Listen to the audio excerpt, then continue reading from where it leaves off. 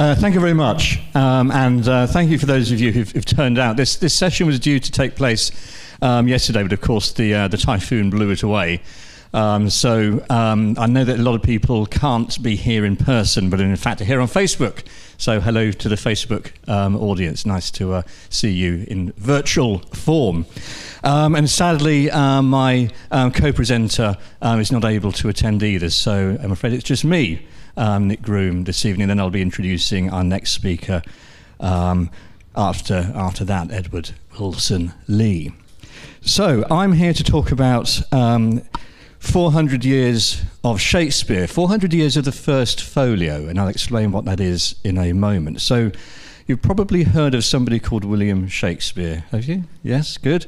Okay, we're off to a good start. And people think of Shakespeare as a playwright. He wrote plays. He was a dramatist, and the plays were performed in a number of theatres. This is the Globe Theatre, which has been rebuilt. He also performed plays at the Curtain and later in his career at the Rose Theatre. The Globe Theatre, you'll see, is quite large. It's circular, has an open roof. So if you went to see a play there, you'd want to make sure that it wasn't pouring with the rain. So the cheaper tickets were actually standing in front of the stage where you could get rained upon. More expensive ones in the balconies, and the very expensive ones actually on the stage itself, so everybody could see how much money you had. Now, this doesn't mean that Shakespeare's plays were only written for the stage. Because, in fact, the plays proved popular, and it very quickly became apparent that there was also a reading audience for Shakespeare's plays. People wanted to have souvenirs. They wanted to have their own copies of the text, so maybe they could read them through, they could imagine them being performed, they could remember them being performed, they could perhaps even stage their own particular performances. So you have the production in Shakespeare's lifetime, pretty early on, of what are called quartos. These are small, cheap, single play editions. Now, why are they called quartos? Because they were made from a piece of paper folded into four. So that would present you with the pages. So you would have these bound together, a few of these gatherings, and you would then have pages 1, 2, 3, 4, 5, 6, 7, 8. Now, there was definitely a market for these. This is a quarto of Hamlet, and this is another quarto of Hamlet. This quarto, this souvenir version, was produced because this one had already been produced unofficially. This is a bootleg, this is a pirate, this is an illegal version.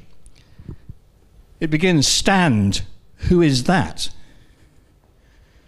The official version begins, "Who's there?" So this was perhaps the what's called the bad quarto, the quarto that was done unofficially, was perhaps done by a member of the company who was trying to remember things, possibly even by somebody standing in the audience, writing it down as it was being performed. But it does show that there's definitely a market, and you do get some very interesting variations in these bad quartos. So there's definitely, in other words, not only a market for Shakespeare's plays as physical objects, as editions, but as reading texts. So from the very beginning, Shakespeare was a playwright who was writing for the stage and for a readership as well. And that's really what we're celebrating this year, which is the anniversary of what's called the first folio. So, after Shakespeare more or less retires from the stage, returns to Stratford, he appears to start collecting and editing his works for a complete edition. Now, this was a very ambitious thing to do, Because, as I say, previously these plays are only printed in small, cheap editions, but to produce a large hardback and, you say, illustrated with a picture of him, was really making a claim that he was a very serious writer. There's only one person who'd done this before Shakespeare. That was Ben Jonson, Shakespeare's friend, also a playwright and a poet. Now, the first folio is published in 1623 because Shakespeare died in 1616. So it's 7 years after his death. So it appears that he was working on this and then sadly died. And two of his friends, John Hemmings and Henry Condell, then took up the papers and produced this text. And why is it called a folio? Well, if that's more or less a quarto, the folio is just a single sheet which is folded into two. One sheet folded into two like that. And this is a folio in threes. So you have three sheets together, like that, that. And that's how the pages were gathered together. Now this leads to some problems. Because that's page 1, that's page 2, that's page 11, and that's page 12. So when you're printing it, you've got to be anticipating the length of the text. So you often find, and particularly with a play like Measure for Measure, that the gatherings in the leaves in the middle, so that's 5 and 6, for example, the text might be very squeezed up or very spaced out because they haven't anticipated, they haven't planned sufficiently to get the spacing correct. Because this is a substantial volume containing many plays. But that's why it's called a folio, and it was published in about 750 copies in 1623. So it's a substantial statement of Shakespeare's cultural and literary significance, but it's also unbelievably important, and there he is, sorry, there, because it contains 36 plays, and 18 had never been published before. So 18 did not exist in quarto. All's Well, Antony and Cleopatra, As You Like It, Comedy of Errors, Coriolanus, Cymbeline, Henry VI, Part 1, Henry VIII, Julius Caesar, King John, Macbeth, Measure for Measure, The Taming of the Shrew, The Tempest, Time of Athens, Twelfth Night, The Two Gentlemen of Verona, and The Winter's Tale. So without the first folio, we would not have a play such as Macbeth. No other versions have been discovered. So the Shakespeare canon of plays would be half the size, in fact less than half the size for various other reasons, than it currently is. So it's an extremely significant publication. So it gathers the plays together, publishes them in a single volume as a statement of Shakespeare's cultural significance. Now, major libraries, such as the Bodleian Library in Oxford, which was trying to collect every printed work at the time, didn't bother to get the quartos. These are cheap, ephemeral. Nobody's going to be interested in these plays in a few years' time. So the major research libraries across the world do not have. I mean, the quartos are incredibly scarce. If you ever find one in a second-hand shop, tell me. I mean, often there are only, one, maybe two copies. But when the first folio was published, the Bodleian realised that this was a significant work, very popular work, and actually bought a copy and had it on a lectern in the reading room so people could just pop into the library and then have a look at their favourite plays, their favourite bits, such as the balcony scene from Romeo and Juliet. So you might think, well, that's all well and good. Shakespeare's plays are gathered and collected, and the first folio sums up his achievement. But this has further significance, I think. And we need a little bit of history here, which is that 19 years later, the English Civil War breaks out. Extremely bloody and brutal war. King Charles I is executed in 1649, and that leads to the English Commonwealth, presided over initially by Oliver Cromwell. That's him there. Warts and all, literally warts and all. That's where the phrase comes from. And among other things, the theatres were closed. So theatre companies were closed down, actors were redundant, no plays were performed. Various other things, such as the banning of Christmas, many festivities, customs, traditions were done away with. This was literally a very puritanical government. But it didn't last.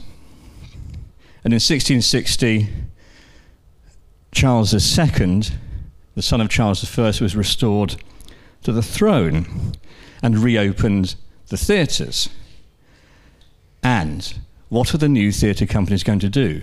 The Duke's Men and the King's Men, they're going to try to perform plays that used to be popular. What's the most convenient thing they can do? Get a copy of Shakespeare's folio. You've got the complete set there. You've got 36 plays. You've got a whole repertoire. You're not going to go looking around in the basements of old theatres and old actors' lofts and attics and so forth to try to find rare plays. You've already got 36 national plays that can be performed.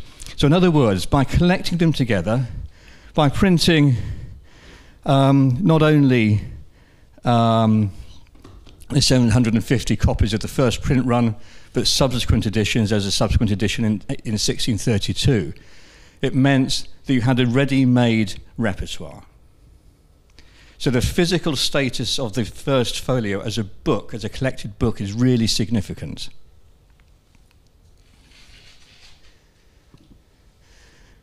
But they did not perform the plays as they were written in the first folio, because a lot had happened. It had a civil war, tastes had changed, this was a different context, a much more lordly court, smaller theatres, women on stage for the first time. And so playwrights adapted these plays, such as Nahum Tate adapting the King Lear to give it a happy ending. Now, we think that's laughable today, but in fact, this tradition of rewriting Shakespeare for the stage to make it much more palatable, much more sentimental, much more acceptable to an audience continues through the 18th century with somebody like David Garrick, who's a very significant actor-manager, really pioneered a whole new form of acting, very fast, naturalistic acting, lots of gestures, as you can see here. Also pioneered the use of period costume, for example, but also rewrote the plays. It didn't stop in the 18th century. It carries on into the 19th century, and even classic films such as Olivier's Henry V, the film of that from the mid-20th century, has lines from Garrick and Nahum Tate and other adapters such as Colley Cibber in it. So this really becomes part of the theatre tradition. So you've got two traditions. You've got the reading tradition and you've got the performance tradition. Well, as I said, there are, folios continue to be produced. First folio is 23, second folio is 1632, third folio after the Restoration, 1663, and the fourth folio in 1685. And they tend to add more plays. So you get things like the Yorkshire tragedy being added, Pericles, which drops in and out. So they become bigger and bigger collections. And of course, a lot of these plays aren't by Shakespeare at all. So that's the immediate context for the significance of the folio edition. I'll say a little bit now about Shakespeare's life. because Shakespeare is sort of turned into a national legend alongside this. So what do we know? He's baptized on the 26th of April, 1564. It means he could have been born on the 21st, 22nd, 23rd. But it was decided in the 18th century, well, he must have been born on the 23rd of April because that's St. George's Day, and St. George is a patron saint of England, and Shakespeare is the great national poet of England.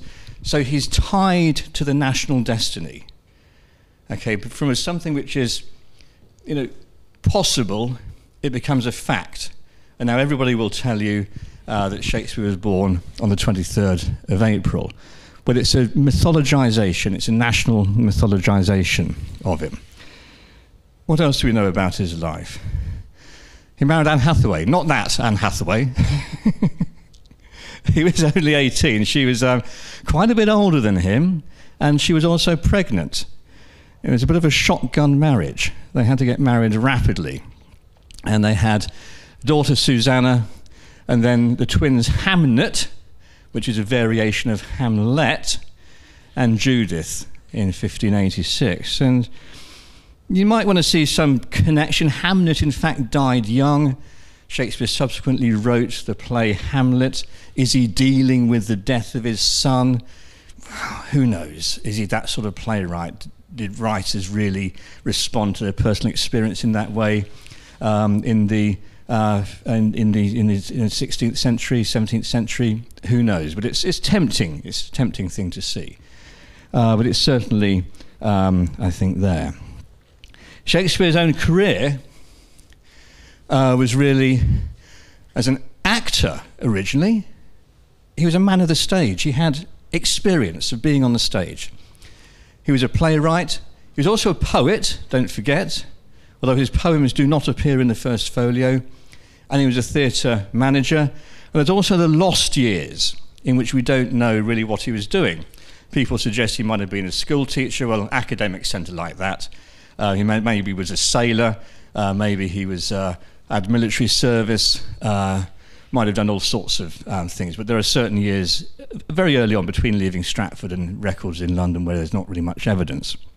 But we do certainly, the other thing we don't have much evidence, this is an example of his brother saw him act in a part in a comedy. This is a rather sort of garbled account here. I think this is Adam in As You Like It, but he's clearly evidence that he was on stage. And it's been suggested through, fairly recently, he might have played these different parts.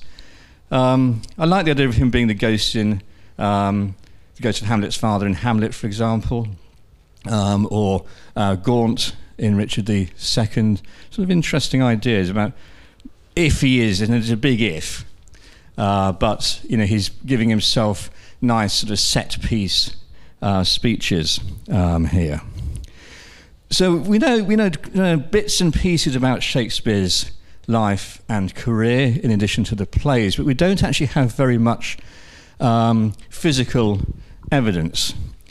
None of his plays survive in manuscript. We don't have Shakespeare papers, except for this possible passage in a play called Sir Thomas More, that rather like a Hollywood blockbuster has a huge team of script writers, and Shakespeare might have been one of them, and he might have written this passage. It has sort of certain possibilities. I like the idea of shark being used as a verb there. But if this is the case, it shows that he writes rapidly, doesn't pay much attention to spelling or punctuation, which is not uncommon for the time, but was also keen to work with other people. He's not a lone wolf writer. He's very much a collaborator. And the only other, apart from a few signatures, that's his will. There's a famous interpolation which he gives to his wife, his second best bed, which might be it might be an insult to her, or it might be saying that she should have the comfortable, familiar, nuptial bed. Apart from that, what else do we know? That when he died, And there's all sorts of anecdotes and rumours. Perhaps he went out with Michael Drayton and Ben Jonson and had a merry meeting, and it seems drank too hard. He wouldn't be the first poet or writer to do that.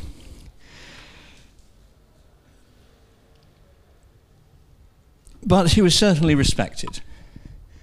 And Ben Jonson, his contemporary, another playwright, he says, "I love the man and do honour his memory on this side idolatry as much as any. He was indeed honest and of an open and free nature." It's a half reference to Othello there. "And had an excellent fancy, brave notions and gentle expressions." And in fact, a lot of these, if you like, puffs or encomiums appear in the first folio. So the first folio isn't just plays. It's about people saying how great Shakespeare is, about his friends and contemporaries, talking about how one should read his work. So it's a bit of a guide on how to approach Shakespeare's plays as reading texts as well. But the reading tradition definitely continued, despite the fact that on the stage things were very different. So Jacob Tonson, an early sort of top-tier publisher who published Milton's Paradise Lost in the late 17th century, decided to produce an edition of Shakespeare. And you probably haven't heard of Nicholas Rowe, but at the time, at the beginning of the 18th century, he was a well-known playwright. So he, again, was a professional man of the stage, popular, successful, had no editorial experience, but that didn't stop him producing a 6-volume edition of the complete works of Shakespeare without the poems. So these are just the plays. But it's an important edition, this is, because it includes a life of Shakespeare. So this is a very early thing. It's very unusual to have a biography of a writer prefaced to their works. And he also takes the folio plays, most of the plays in the folio are divided into acts, but he divides them into scenes as well, provides places and locations, gathers together the minor characters and gives them names and acts like they're single characters. So it's a very significant edition in sort of making Shakespeare much more regular and appealing to a readership who are beginning to enjoy early novels in which have a consistency in narrative structure and identifiable characters. Now, I said Rowe was popular at the time, not very well known today, but then Tonson had the idea. He said, well, a few years have passed, let's have another edition. This was his nephew, also called Jacob Tonson. We'll get Alexander Pope, who you might have heard of, greatest poet of the early 18th century, very controversial, very pugnacious, brilliant political satirist. He translated the Odyssey and the Iliad, and he then edited the whole of Shakespeare in 1725. So he was a man of huge intellectual energy.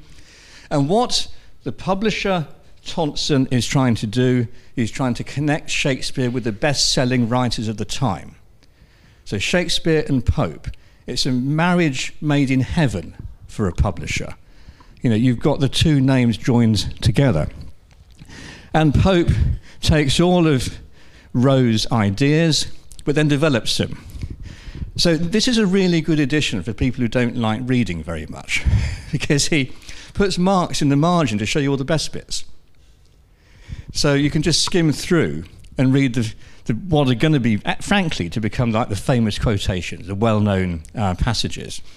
He's also quite imaginative in how he makes his revisions. But he's basing them all on Nicholas Rowe's work and the later folios, which meant that almost immediately this edition was attacked by somebody called Lewis Theobald, or Tybalt, who produced a volume, an academic book, pointing out all the errors in Pope's version of Hamlet. Interesting he should choose Hamlet. This is sort of early days. And so he attacks everything in Pope's version of Hamlet and saying that Pope, what Pope has not done, he hasn't gone back to the early editions. He doesn't know what he's talking about. He's not a 16th century textual critic. He's just a flamboyant, imaginative, ingenious writer.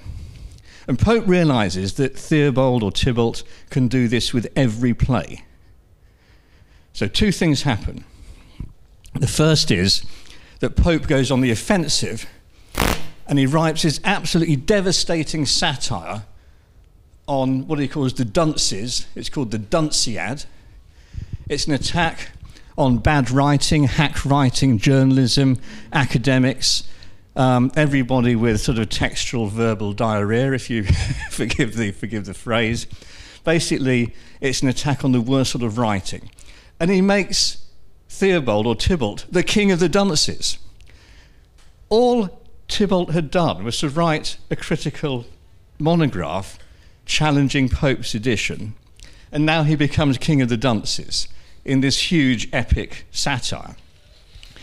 And this book is then, it's a very controversial, if you haven't read it, please do read it. It's the funniest book of the 18th century, possibly in English literature. It's also unbelievably rude, scurrilous, and scatological.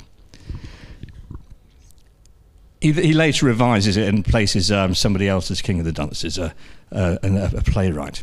But the other thing that happens is that, of course, the publisher, Jacob Tonson, says, "Oi, Theobald, you do the next edition of Shakespeare." Just 9 years after Pope's edition, you produce an alternative edition that's going to challenge Pope. So everybody who's bought Pope's edition will now want to buy Theobald's edition. So you get this sort of sense of dueling editions coming out. Then Sir Thomas Hanmer, who'd been Speaker of the House of Commons, dips his toe into these waters, produces an Oxford edition which is heavily illustrated but doesn't really have any textual authority. It's very imaginative again. But this is like a coffee table version of Shakespeare for people who like looking at the pictures. But Tonson comes back. Lewis Tybalt's on his version. William Warburton, who is Pope's friend and literary executor, because Pope is dead by this time, does an edition which then attacks the Theobald version. So it's like they're sort of like fights, like a game of ping pong. They're going backwards and forwards, trying to defeat each other, and even though they're all dying out. Does this carry on? Well, to an extent it does, but then, of course, we get Samuel Johnson, great man of letters of the 18th century, known as the Great Cham, incredibly well-read, also very pugnacious. We know a huge amount about Johnson's character from James Boswell's Life of Johnson. Boswell used to write down everything Johnson said, even at the dinner table. Even after Johnson died, he would be at the dinner table when people were talking about Johnson, writing down little stories about him. So there's a lot of supposedly direct speech in Boswell's Life of Johnson about things that Johnson apparently said.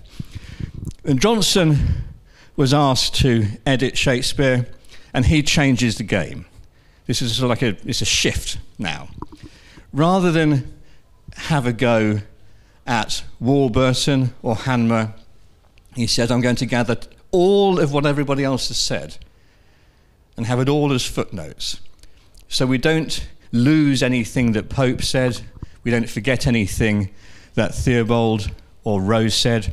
So this is what's called a variorum. So it collects all the various commentators and gives you everything. So it's like a compendium. It's not just complete Shakespeare, it's complete what everybody else has said about Shakespeare. And then this gets expanded with his collaborator George Stevens in 1778, and then Edmund Malone. And this is a very, very late in the day. Says, excuse me, shouldn't we include the poems as well?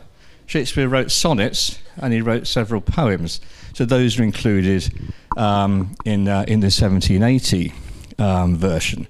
So it now becomes much more collaborative, and it's as if Johnson and Stevens and Malone are now collaborating not only with each other but with the past. They're collaborating with Hemmings and Condell and Rowe and Pope and so forth. So there's a sense of community about this. Now those Stevens and Malone fall out, and after Johnson's death produced their own versions. Stevens was an incredibly mischievous person. He was known as the Asp, which is a snake. You couldn't trust him. In his edition, any bawdy or rude passages that needed to be explained, he attributed them to a clergyman, somebody who really existed. He pretended that this clergyman was an expert on obscene slang. So he's very, very scurrilous.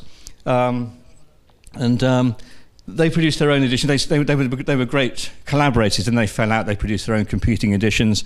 But eventually Malone collaborated with Boswell's son, and they produced a 21-volume edition in 1821 of that's a sort of the ultimate variorum edition up to that point, really. So you can sort of see how the first folio sort of generates this fantastic interest in how to edit Shakespeare, the different sorts of people. You've got the major writers of the time like Pope and Johnson being intimately associated with Shakespeare. So Shakespeare is going to infuse the way that they write, and they're going to in turn put their brand onto Shakespeare. Johnson had already done this. Johnson's well known for producing an early dictionary, which includes quotations on how you use words. And who do you think's quoted more than anybody else in this? Shakespeare. So this is as much a work of Shakespeare criticism as any other work of the 18th century, and that's certainly the case with the Oxford English Dictionary still today. So Shakespeare's being held up now as a model of the English language, how to use words, the best words. And of course, this is a way of spreading his quotations, his lines, his characters, the titles of his plays. And what's going on in a more international context at this stage? Well, it's the rise of the British Empire.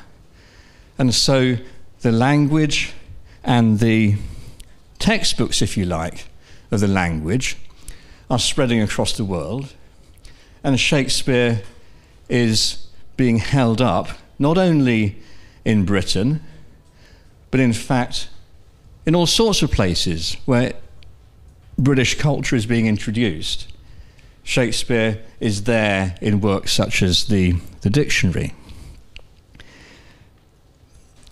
Back in England, of course, this is going to lead to a renewed interest in Shakespeare's life and times.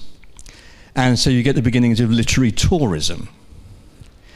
Now, there'd been a story that Shakespeare had gone out drinking and fallen asleep underneath a crab tree.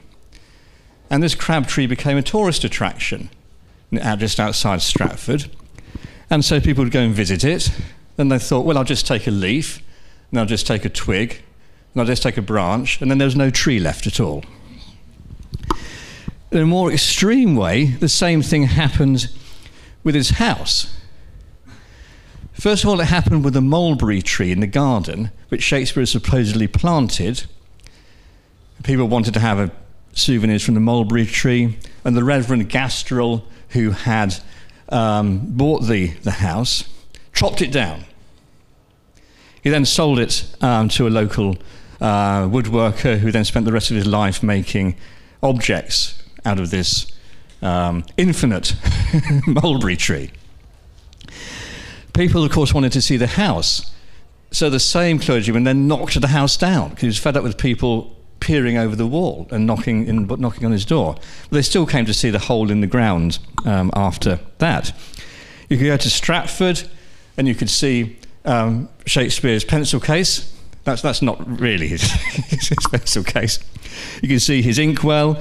You can see his gloves. You can sit in the chair that he supposedly sat in. Some of the mulberry tree things do come up on eBay occasionally.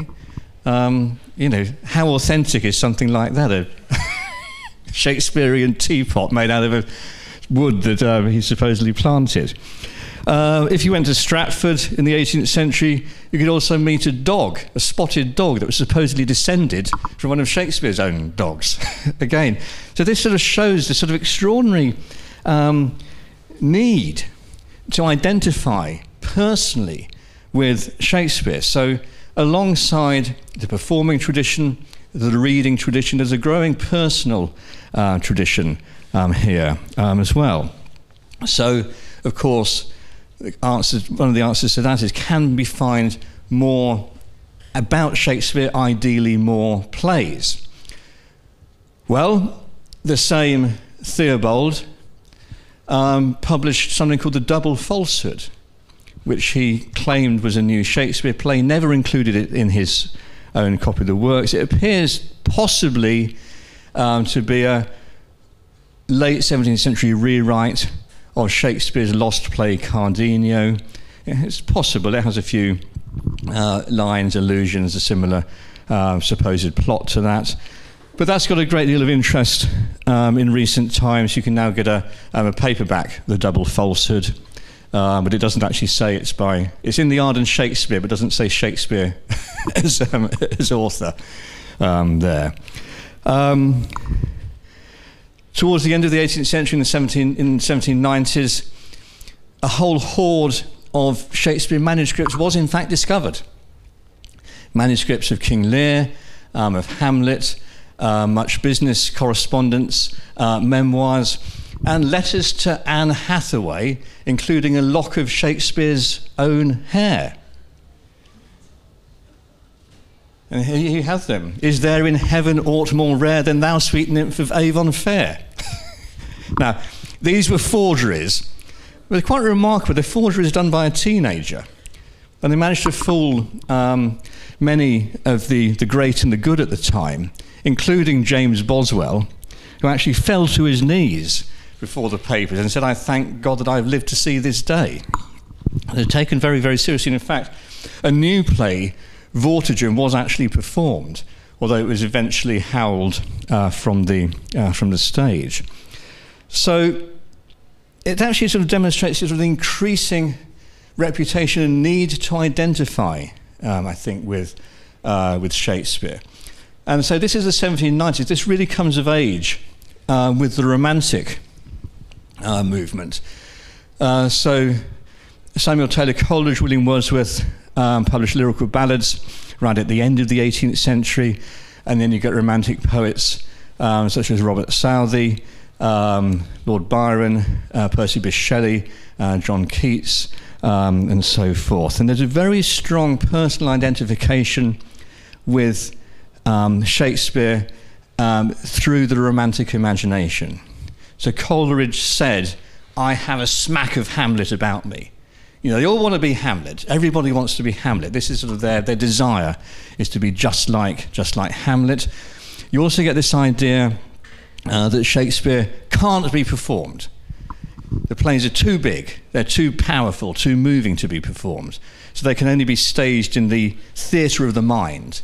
So you get this idea that, you know, and the more imagination you have, the more well-read you are, the better sort of virtual performance you're going to be able to actually experience. And Romantics such as John Keats is always quoting from Shakespeare, not only in his letters, but also in his poetry. His brother Tom died of tuberculosis, and he actually underlines in King Lear a line that the nightingale haunts. Sorry, that the foul fiend haunts poor Tom in the voice of the nightingale. And so that seems to then lead into Keats's Ode to a Nightingale. So there's these interesting relations there, I think. And alongside this, the British Romantics had a strong relationship with German Romanticism. And from the late 18th century, with Augustus Schlegel and then Ludwig Tieck and Tieck's family, there's a really concerted German program to translate Shakespeare into German, and then really to see Shakespeare as embodying a German spirit. In fact, I was reading something the other day which suggests that in any given year today, there are more performances of Shakespeare in Germany than there are in the UK. So there's a very strong identification that we're experiencing here, and of course this carries on through the 19th century and becomes global, as we'll see, I think, in a moment. But I just want to say something about that idea of the identification with Hamlet, because Hamlet seems to sort of keep coming back. It's interesting that Hamlet was a play that Lewis Theobald decided to attack Pope's edition on. Hamlet is the touchstone for the Romantics, and Hamlet, of course, is one of the most identifiable characters, one of the most identifiable scenes. You've got Laurence Olivier and Yorick, as you might expect. It's arguable how old Hamlet is in the play, but he's generally considered to be played the character of a young man. Doesn't have to be. Olivier was 31 when he played him. A couple of years ago, Ian McKellen was with 82 when he played Hamlet. So we're now getting not only gender and race-blind performances, but also age-blind performances. But you'll perhaps know a little bit about Hamlet. In one of the Bard's best thought-of tragedies, our insistent hero Hamlet queries on two fronts about how life turns rotten.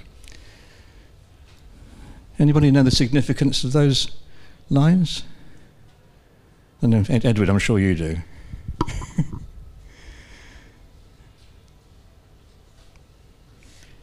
I'll just read them. In one of the Bard's best thought-of tragedies, our insistent hero Hamlet queries on two fronts about how life turns rotten.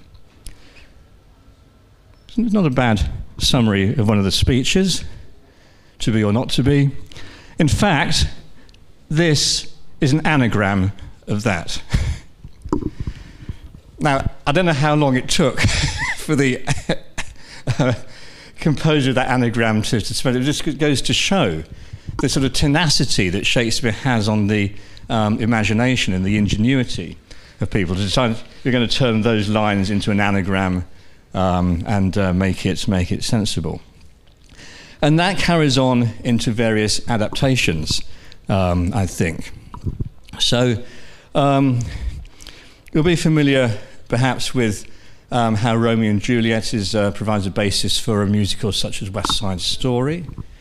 But there's also cult movies such as Withnail and I that are very much saturated with references particularly to Hamlet. If you haven't seen this film, I strongly recommend that you do so. One of the best British movies made, and one which is very characteristically about the Shakespearean culture. This one's loosely based on parts of Hamlet. You might have heard of that one.